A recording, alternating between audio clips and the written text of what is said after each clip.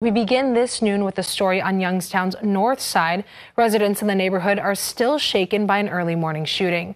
One resident sent us photos taken a few hours after someone fired dozens of what they believe to be rifle and pistol rounds into a pair of homes in the 1800 block of Elm Street.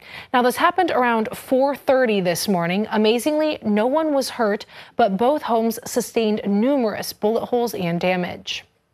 The reality of seeing the police pick up all the markings, and then kids unfortunately being on those same corners an hour later to go to school was an eye-opener. I really hope that the mayor and that the police take this absolutely serious.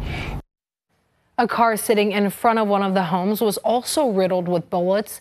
Youngstown police are asking anyone with any information on this morning's incident to call them.